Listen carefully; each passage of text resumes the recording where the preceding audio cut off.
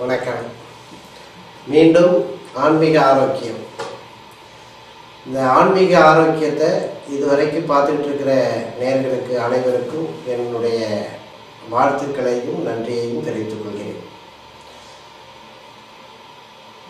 இந்த ஆன்மீக ஆரோக்கியத்தை இதுவரை உங்களுக்கு தொடராக வழங்க உள்ள நான் இனிமேல் இந்த உடம்பும் இந்த உணர்வும் இந்த ஆன்மாவும் இந்த இறைவனையும் பற்றி நாம் முழுமையாக தெரிந்து கொள்வதற்கு தொடர் நிலையில் இந்த தொடரை நான் உங்களுக்கு கொடுக்க இருக்கிறேன். இப்பொழுது நம்முடைய உடம்பில் உள்ள உறுப்புகளை நாம் முழுமையாக தெரிந்து கொள்ள வேண்டும். இந்த உறுப்புகளை நாம் தெரிந்து கொண்டால் அடுத்த இந்த உணர்வுகளையும் இந்த சத்துக்களையும் இந்த சக்திகளையும் உயிர் ஓட்டத்தையும் உயிர் ஆற்றலையும் நாம் புரிந்து கொள்ளலாம். நமக்கு இந்த உண்மை என்பது பல வடிவமாக்கப்பட்டது. உண்மை பல உருவங்களானது. இதை நாம் 3 நிலைகளாக பிரித்துள்ளோம். எல்லா உண்மைகளும் இந்த உலகில் இருந்த போதிலும் இதை 3ஆக வகுக்கப்பட்டு நான் உங்களுக்கு கொடுக்க இருக்கிறேன். இது இந்த உண்மை என்பது முதலில் காட்சி பிரமாணம், அனுமான பிரமாணம், ஆகம பிரமாணம். இந்த 3 நிலையும் உண்மை. இந்த கண்ணுக்கு தெரிகிற ஒரு விஷயம் எப்படின்னா, காட்சி பிரமாணம் என்பது நம்மளுக்கு இந்த கண்ணுக்கு தெரிகிற ஒரு விஷயத்தை எடுத்து நாம் பார்த்து அதை அனுபவிப்பது தான் காட்சி பிரமாணம். இந்த காட்சி பிரமாணத்தை நாம் எப்படி கையாளுகிறோம்? இந்த காட்சி பிரமாணம் என்பது மாயை. இந்த மாயை நிலையை நாம் உண்மை என நினைத்து உண்மையை துளைத்துவிட்டு பொய்யான ஒரு நிலைக்குள்ளே உள்ளே இருந்து கொண்டிருக்கிறோம் என்பதுதான் உண்மை. ஆனால் இந்த மாயை ஒரு வகையான உண்மைதான். இந்த உண்மைக்குள்ளேயே இந்த பொய்யுக்குள்ளேயே இந்த உண்மையை தேட நம்ம ஆத்தியமாக வேண்டும். இப்பொழுது நம்ம இந்த பொய்யாக இருந்தாலும் இந்த உடல் உறுப்புகள் எல்லாம் உண்மைதான் என்பதை நம்ம உணர ஆரம்பிக்க வேண்டும். இந்த அனுமான பிரமாணம் என்பது ஒரு விஷயத்தை நாம் எடுத்துக்கொண்டு இன்னொரு விஷயத்தை காண்பது. ஒரு விஷயத்துல ஒரு இடத்துல ஒரு முன்னாடியே நம்மளுக்கு நம்மளுடைய உயர்நிலையில பதிவாயிருக்கும், நிறைய விஷயங்கள் பதிவாயிருக்கும். அப்போ ஒரு வாசம் வருதுன்னு வைங்க, அந்த வாசம் எப்படி அந்த ஒரு மல்லிகைப்பூ போகுது, அந்த வாசத்தை வச்சு அந்த மல்லிகைப்பூ போகுதுங்கிறத நம்ம அனுமானம் பண்ணலாம். அப்போ ஒரு இடத்துல புகை வருதுன்னா அந்த புகையை வச்சு அங்க நெருப்பு இருக்குன்னு நம்ம அனுமானம் பண்ணலாம். அது ஒரு வகையான உண்மை. அப்போ அதுக்கு மேல்நிலை ஆகம பிரமாணம் என்பது கண்ணுக்கெல்லாம் தெரியாது, காதுல கேட்டு உணர மட்டும் முடியும்.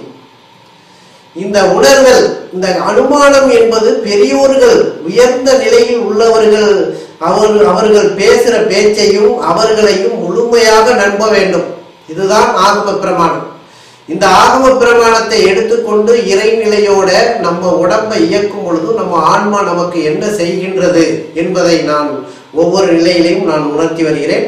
முதலில் இந்த உணர்வு பூர்வமாக இந்த உறுப்புகள் எப்படி வேலை செய்யுது, இந்த உறுப்புகளை பற்றி நாம் முழுமையாக தெரிந்து கொண்டால்தான் இந்த உணர்வுகளுக்குள்ளே நாம் நுழைய முடியும். இந்த உறுப்புகளை பற்றி நாம் இப்பொழுது நான் சொல்ல போகிறேன். இந்த ராஜ கருவிகள் நமக்கு முதலில் பஞ்சபூத நிலையில் 5 கருவிகள். இந்த 5 கருவிகளும் என்னென்ன? முதலில்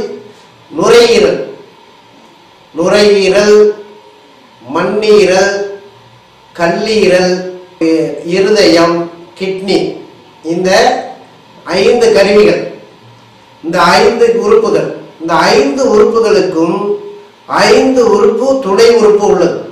இப்போ தலைவர் என்று ஒருவர் இருந்தால் அவருக்கு ஒரு துணை தலைவர் என்று ஒருவர் இருப்பார். அதுபோல இறைவன் படைப்பில் நமக்கு 2 நிலையாக, ஒன்று ராஜாவும் ஒன்று மந்திரியும் போல இந்த ராஜ கருவிகள் அமைக்கப்பட்டு அதுக்கு ஒரு துணை உறுப்பு 5 உறுப்புகளாக வகுக்கப்பட்டது. இந்த நுரையீரலுக்கு துணை உறுப்பு பெருங்குடல், இந்த மண்ணீரலுடைய துணை உறுப்பு இந்த இரைப்பை, நம்மளுடைய வயிறு. அடுத்தது கல்லீரல். கல்லீரல் லென்ஸ், இந்த லிவர், கல்லீரல் வந்து லிவர், இந்த கல்லீரலுடைய துணை உறுப்பு நம்மளுக்கு பித்தப்பை.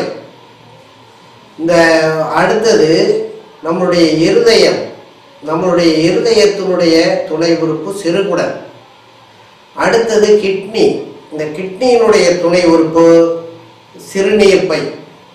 இந்த 5 கருவிகளுக்கும் 5 துணை உறுப்பு உள்ளது. அப்போ இந்த பெருங்குடல், இந்த வயிறு, இந்த சிறுநீர்ப்பை, இந்த பித்தப்பை, சிறுகுடல், இது எல்லாமே 5 துணை உறுப்பு, 5 உறுப்புகளுக்கும் 5 துணை உறுப்பு. அப்போ ஒரு உறுப்பு இல்லைன்னாலும் இன்னொரு உறுப்பு நம்மளை சமன்பாட்டுக்கு கொண்டு வந்துடும். சரி, அப்போ காற்று உறுப்பு முதல்ல, இந்த காற்று இதனுடைய தன்மை, இதனுடைய தன்மை. அப்போ இந்த நுரையீரலுக்கு காற்று, அது காற்று உறுப்பு. அடுத்தது மண்ணீரலுக்கு மண்ணு, நம்முடைய பஞ்சபூத சக்தியில மண்ணு சேர்க்கப்படுது. அப்போ இந்த லிவர்ங்கிறதுக்கு நம்ம கல்லீரல் வந்து அதுக்கு வந்து மரம்னு வச்சுக்கலாம். உங்களுக்கு இது கிளாஸாகவே எடுத்துக்கங்க, ஒரு கிளாஸ் மாதிரி நீங்கள் வச்சுக்கிட்டாதான் உங்களுடைய நீங்கள் இயக்கலாம்.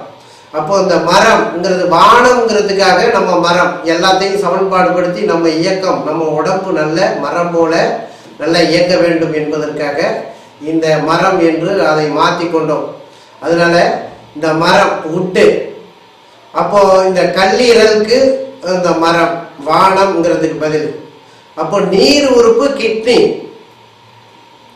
நம்ம தண்ணி குடிக்கிற அளவையெல்லாம் அதுதான் சமன்பாடுபடுத்தும். இந்த நீர் உறுப்பு வந்து கிட்னி.